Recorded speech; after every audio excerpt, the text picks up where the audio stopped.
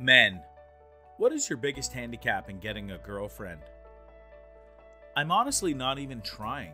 I could go out, try to be more social person, but instead I live like a recluse. I would like to meet a girl, fall in love, get married, have kids, but until I get the motivation to actively pursue it, it's not going to happen. Yeah, I'm honestly in the same boat. I'm 31 now and I get a bit lonely from time to time, but just never get out and do anything about it. Aside from my married friends, my friends my age in relationships seem to always have problems, so it tends to discourage me. Man's not hot. Why can't you get a girlfriend? Perspiration thing? Why can't you get a girlfriend? Nose long like a garden hose? My face. That'll do it. She won't though. I've got the autism. They should make an autism dating app and call it Spurger. Work in a pre-K classroom with 2 kids. The boy is barely in the spectrum and is articulate for a 4-year-old. The girl is probably, but no one's really pinned it till now, developmental and speech delays covered up. Used to get kind of violent. One day they started playing together, now they're inseparable. Like, they are the perfect pair. They lay out these intricate little diorama filled with animals. They hoard crap together in the back of the classroom. They can like 70% resolve their own problems, which isn't bad for a pre-K kid. Best of all, they help each other navigate the social fabric of school. Anyway, sort of relevant, sorry. A social life or lack thereof? Hear, hear. Can't date nobody if you don't know nobody. And then it's like, can't know nobody if you don't know nobody. Not me, but a friend. He says he's unlovable. I personally think it's really he can't drive, has to spend most of his time taking care of his grandfather and disabled mother, and lives in nowhere, and thus no dating pool. That's a hard life to live. Realistically, he probably won't be able to start a life until they pass. I just don't know like who I am right now. I want to improve myself before I commit to anyone else. Also, the fact is I have feelings for a friend of mine and I really need to get over them. Wow, you just explained my whole situation. Though I feel I still have a chance with my friend. Maybe. I'm married. She kind of frowns on that behavior. I introduced my girlfriend to my family yesterday. My wife was amused. Probably the fear of actually asking a girl out. Practice rejection then. That's a fear all humans have, and the sooner you realize it doesn't actually hurt you, the better. Going into a supermarket, asking if you can make an announcement on the intercom, going to bottle store and asking if you can open a bottle of wine to test it, going to a hotel and asking if they have a free room for you. The sooner you realize that rejection doesn't actually hurt that much, nor does it matter in the long run, the better off you'll be. That would be my inability to look people in the eyes for longer than a few seconds. When I do, it's like that thing in the movies where one person is watching someone else through binoculars, and then the person being watched looks back. That's how it feels to me. I always think they have a boyfriend already and won't find me attractive. Didn't stop the guy with my ex-wife now. Why would it stop you? Be daring. Girls like that, you know? I have no experience with relationships whatsoever. Well, every person that's in a relationship now have had that issue at one point in their lives too. I don't ask. I don't advertise my availability. I don't respond to signals. I get along with women fine. Female friends, female colleagues. Awesome. Just never let my walls down and have the confidence to make the first move, I guess. Meh, I'm okay with life right now. This and one other describes my situation. I know I'm attractive, I know I am funny, I have plenty of friends, but man, I'm either too dense when signals are being sent, or it's just not a person I'm interested in. I'm very awkward. You need someone as awkward as you. Just be awkward. Be who you are, and eventually you will find someone that likes your awkwardness. It's a nice feeling, being loved, even if you think you can't be loved. Nope. As an awkward person who worked through most of their awkwardness, putting 2 awkward people in a room together doesn't give either of them common ground to overcome their awkwardness. Now you just have two people who don't know how to start a normal interaction doing nothing with each other instead of just one person. Beep beep, I'm fat. If that's your only problem, you're easy off. Start dieting after Xmas and you should be solid by summer. Or take the easy route and date fat women. In this thread, self-describe ugly people and introverts. For the record, you can work on both, and most real women will fall in love with a person rather than a body. Actual biggest handicap in this thread? Excuses.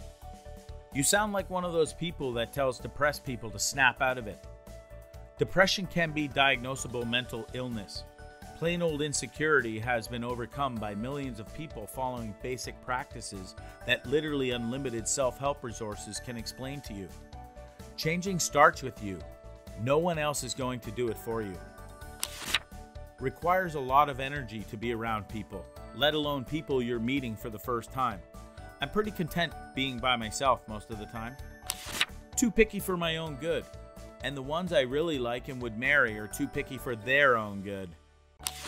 I'm literally a hunchback, broken vertebrae, not diagnosed, blah blah blah, etc. I get lots of cool painkillers at least. I really want to die though. Only reason I don't do it is because my parents are still alive. Really resent them, but oh well, still love them.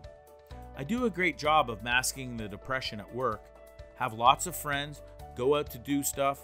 Honestly, makes it harder though. Seeing people live and love and have normal lives, I just want it to end. I don't have any visible disability, and I've been told that I'm handsome. I just don't have the capacity to connect with people apparently. I'm 29, I've never had a girlfriend. I did lose my virginity in my early 20s, but she was an escort, so it hardly counts. She also gave me herpes, so that mostly put a stop to any sexual future. I used to be suicidal, but decided that just because other people find happiness one way through their relationships with other people, doesn't mean I can't find happiness another way through my relationship with myself. I'm also alone, no friends, no family, but most of the time I'm pretty happy. I believe it's because I define success in a way that it's able to change moment to moment. The most important aspect of it is my own perception, which forms it.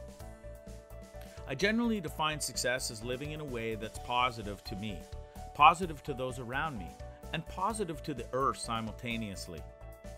This leaves me a lot of room for interpretation, letting me work on whatever aspects of myself I want.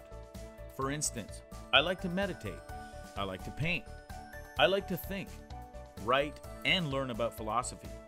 I like to do thorough research, not so that I can convince people of things, but so that I know the truth, so that I can make good decisions.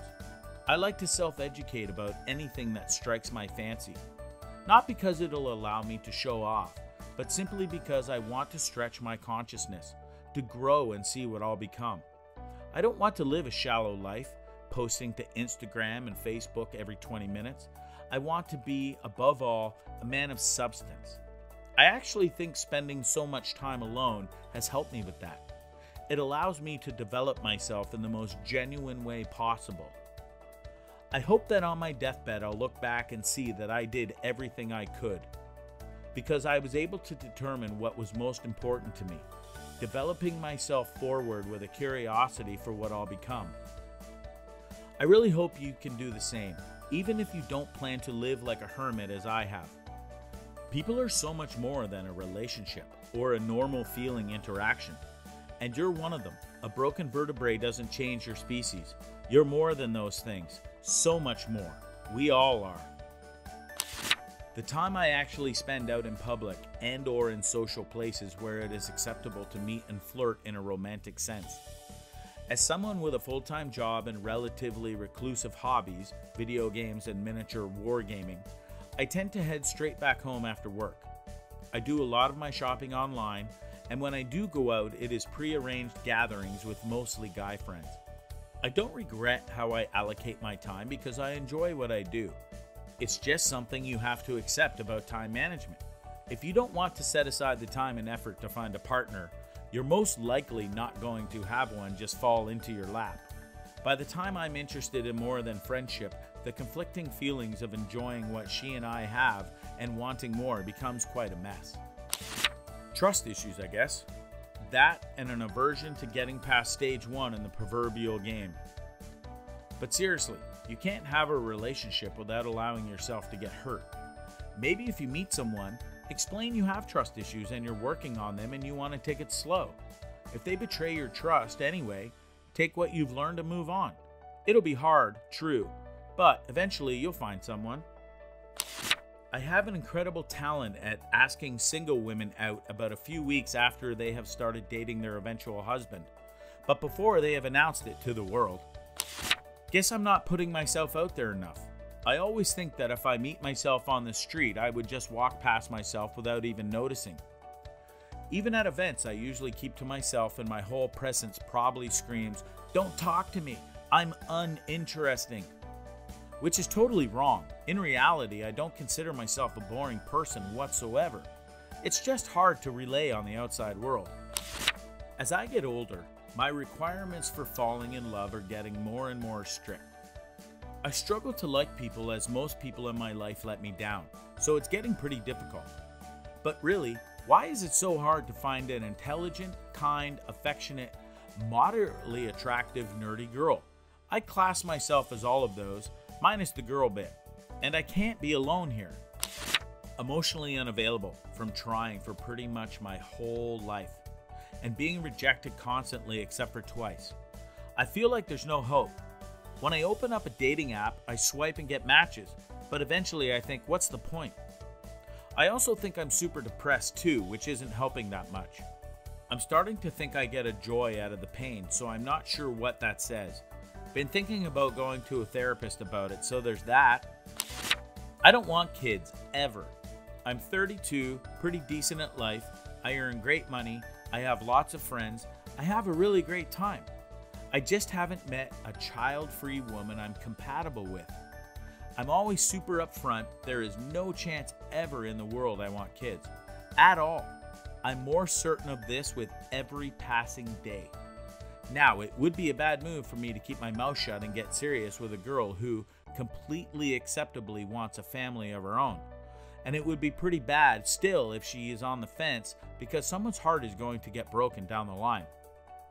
I can't think of anything worse than being trapped, either in a relationship where someone wants to start a family but can't, or to be trapped starting a family you desperately don't want. The worst part is that if I did accidentally get someone pregnant, I would do the right thing, and I'd likely hate it and resent the child for my own error. I'd rather be happy being single than risk ruining 2 or more people's lives, really. I'm in that sad part of Reddit again. Seriously, why do we click on these threads?